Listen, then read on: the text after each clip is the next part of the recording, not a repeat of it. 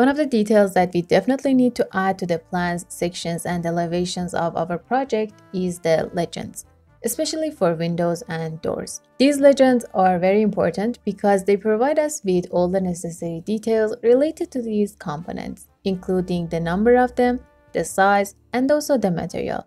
In this video, we will learn how to create door legends and also how to present them. So let's start. To create any type of legend, first we need to create the legend view.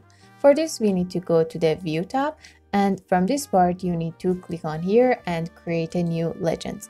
Change the name and the scale if you want, and then click on OK. Go to Annotate and the Legend component, and in here, I will go to Doors category, this part. And now I'm going to just simply add some of the doors that I used. Let's add this one. The view is on floor plan, so we have it like this. I'm going to place it in this part, and then I'm going to switch to elevation, and I will add another one to here. Perfect. Now let's also make sure that they are aligned.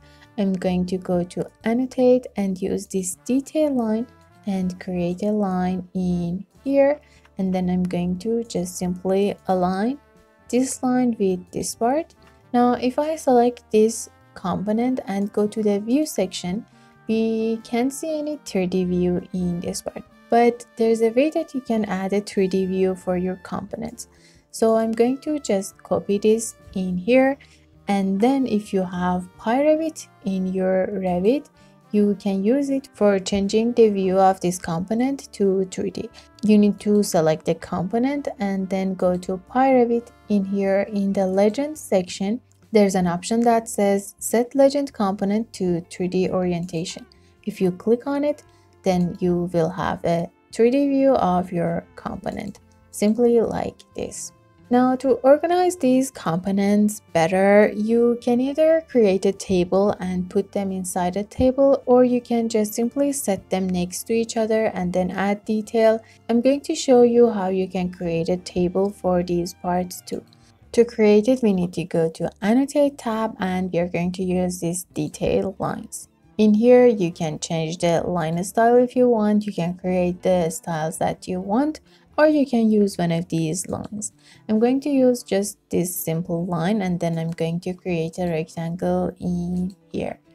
I don't really like this green color. Let me just change it to this one, better. And then I'm going to create some other lines. Again, we need to go to Annotate, Detail Lines, and I'm going to use this line again in here, another one in this part, one in here. This part is for the name. Maybe if we have any model or description, we can add it to this part. Here is for the floor plan, and this part is for this one, elevation, and the last part is for the 3D view.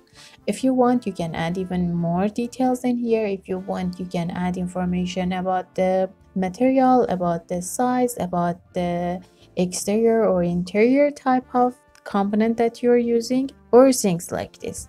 Let me move them down to here so we can have some texts. Okay. In here, we are going to add text. So I'm going to create one in this part. Let's go with the number.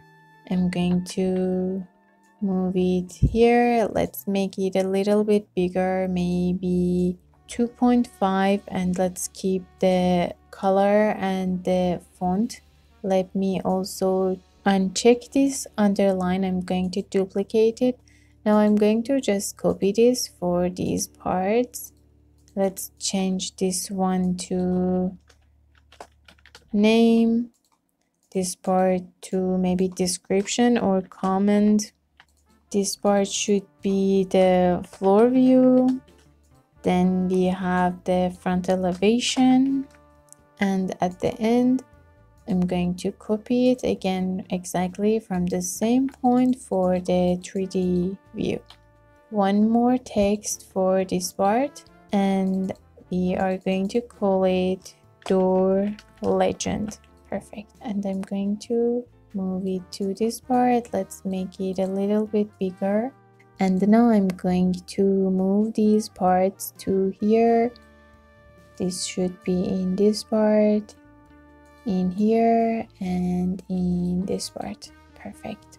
Let's adjust them better. I'm going to move them closer. I probably need a little bit more space for the description, so let's create it like this. And also I'm going to move these two parts like this. Let's change the placement of this title too. Now I'm going to create another line under this part, and now we can add dimensions. I'm going to create one in here. I don't like the size, so let's go to edit type and duplicate it, and let's change the size of the text to maybe 1.5, and also text offset to just 1, and okay, this is much better. Again, another one for the other side in here, and okay. Also, if you want, you can add dimension for these parts for even more details from this part to here. If you want, also you can change the units of these dimensions. I'm going to select one of them, go to edit type, and in primary units you need to click on this part and then uncheck this use project setting. Then I'm going to set it on centimeter and then use 0 decimal places, and okay, and okay. You can also set them on millimeter or feet inch units if you want. Now for these two parts, I don't have any description for them, so I'm going to leave that part empty. Then I'm going to just simply copy these parts in here.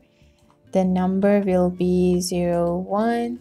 And for the name, I'm going to check the name of this component in here, wooden door number 5. So I'm going to just write it in here.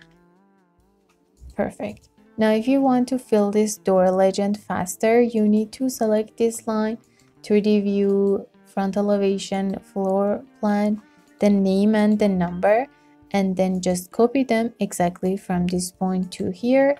Switch this front elevation to the other type, maybe this one, and then change the floor plan to the same type. And also you need to switch the 3D view to the same type, but then you need to go to Revit and also click on this set legend component to 3D orientation, so you have the 3D view of the component.